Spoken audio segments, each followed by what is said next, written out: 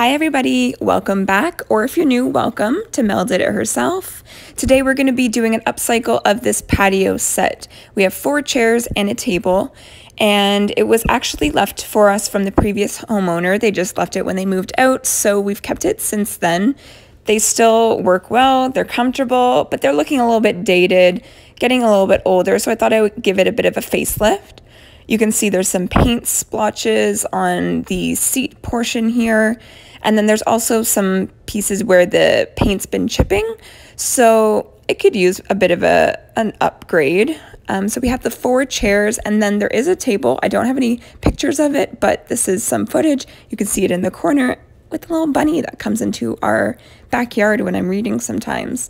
And now there's babies too. It's so adorable. So anyways, what we're going to be using for this project are mainly this black flat Tremclad rust paint. This is an oil-based spray paint, and I think I went through 3 or 4 of them to complete this project.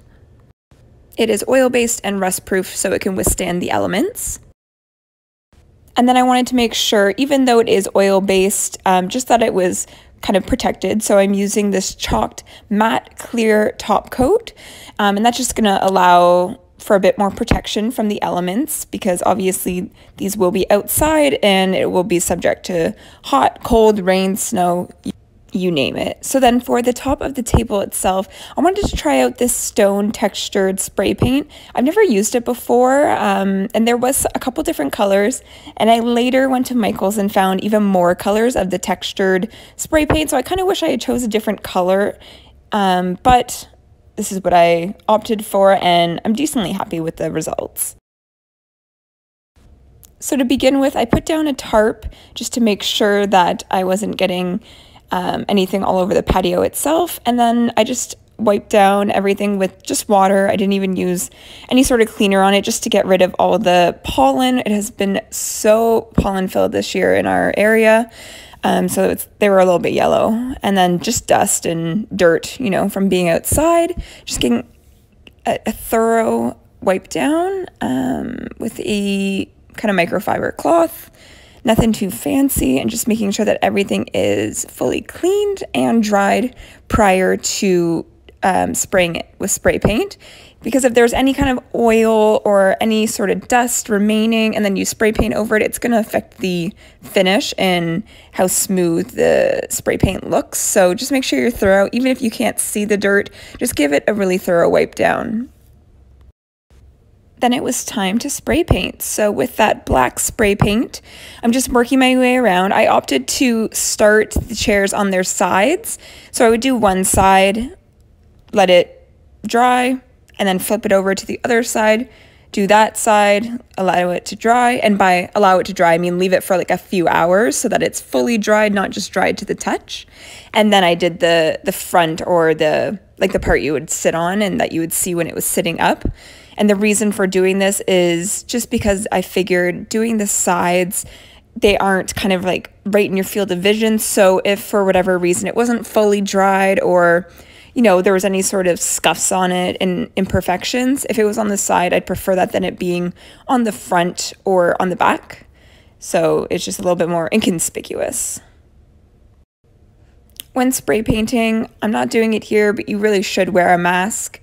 I am wearing sunglasses just kind of to protect my eyes, but I really should have worn a mask. You just get it in like your nose and you don't realize you're inhaling it. It's fumes too, which isn't good for you. So do as I say, not as I do. Wear a mask, make sure you're protected and doing it right.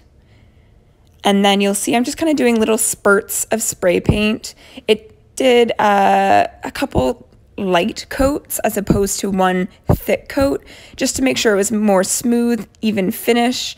Trying not too much to like focus on getting a perfect opaque layer the first round, even though I found myself kind of like going a little bit hard on it when I was trying not to. But for the most part, I was just trying to keep it light and keep the can moving, and it did turn out pretty well. Like, I'm very happy with how the finish turned out. So you can see here for the front, this was the one spot that I really kind of regret doing it this way because I went through multiple cans of spray paint to complete this project, and the large majority of like the usage of the spray paint went towards this, I don't know, the seat part. I don't know what you would call it. It's plasticky, but you can see it's obviously like it's not one piece. It's like woven, that's the word. It's woven, so there's holes. So when you are spraying the spray paint, a lot of it's kind of getting lost, and that ends up with a lot of waste, as well as having to like use a lot more to get all the little nooks and crannies. And you can see I tried doing a couple different patterns of doing like stripes, then going back over it, but this is what it turned it out like. I am happy with how they look. I think they look pretty smart in comparison, and makes them feel a little bit more modern. So then I went through and just did light coats on the entirety of the table, and you can see I wasn't precise in terms of where the glass started and stopped. I just kind of tried to not make it overlap onto the glass too much, but I didn't tape it off or anything, and that's because I knew that I was going to be covering the glass portion later on.